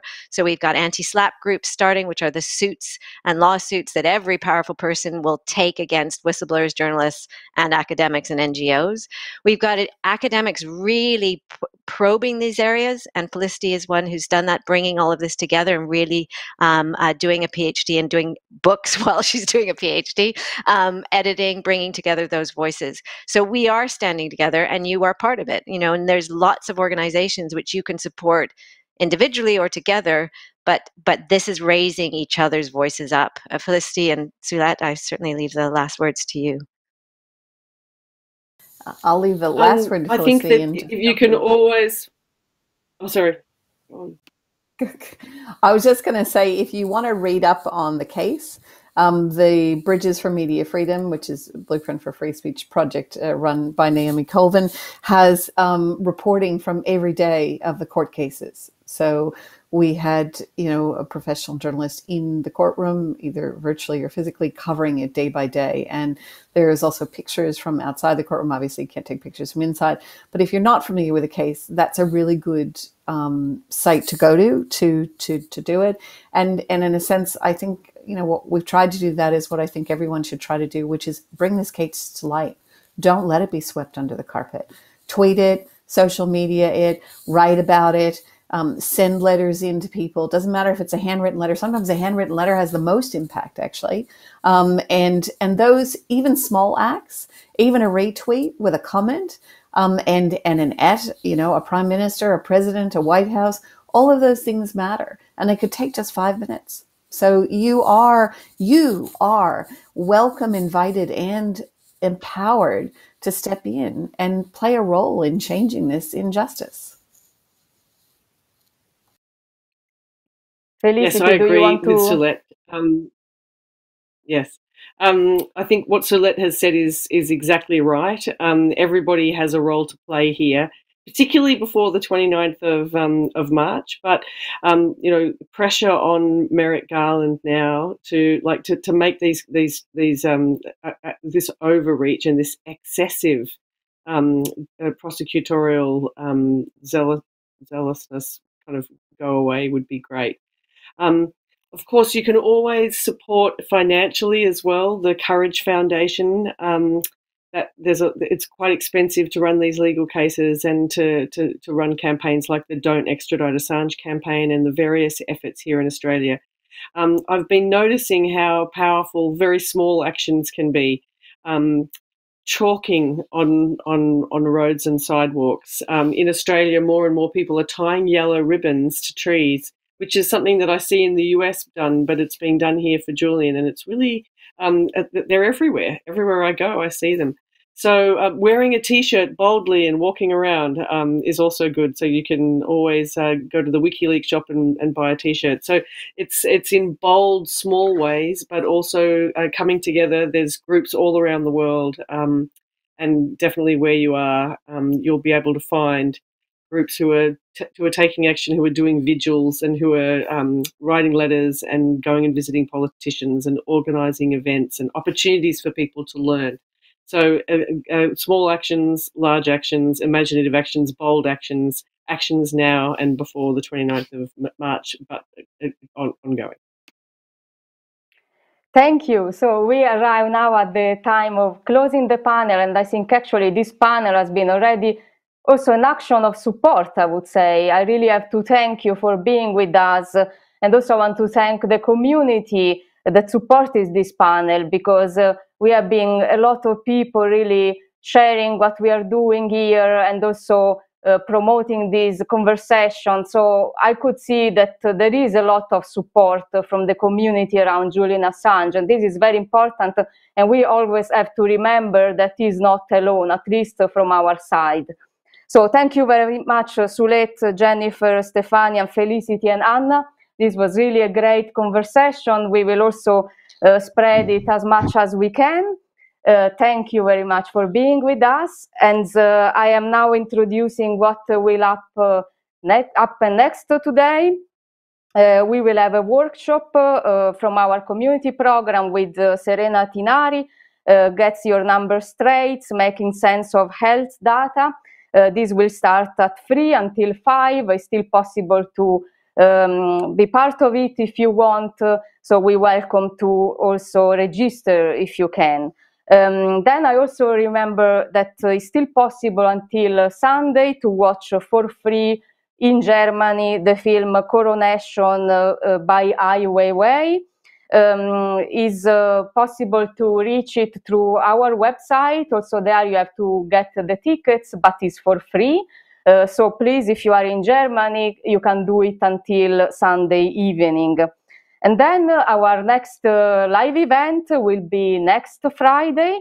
Will be our number 20 Disruptive Fridays about the global consequences of COVID-19. Will be on March 26 at 5 p.m. Berlin time. And together with us, we will have Jacqueline Klopp, that is the co-director of the Center for Sustainable Urban Development at Columbia University, Madeleine Davis, the global health correspondent at the Bureau of Investigative Journalism, and Ido Fock, that is writing for the New Statement. The moderator will be Alanna Travers.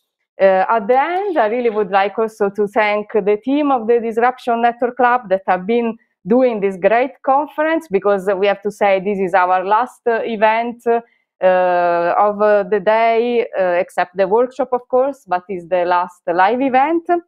So thank you very much, Lieke Plucher, the co-director of the Disruption Network Club, Elena Velianowska and Nada Baker that have been working on the production, Jonas Franchi on the graphic, Alanna Travers on the communication, Claudia Trapp on the press, Francesco Mancori on the lights, Lauren De Carli on the report, and the Boiling Head streaming team for providing us this great platform that we are currently using. So thank you very much, and thanks for this really important and great conversation.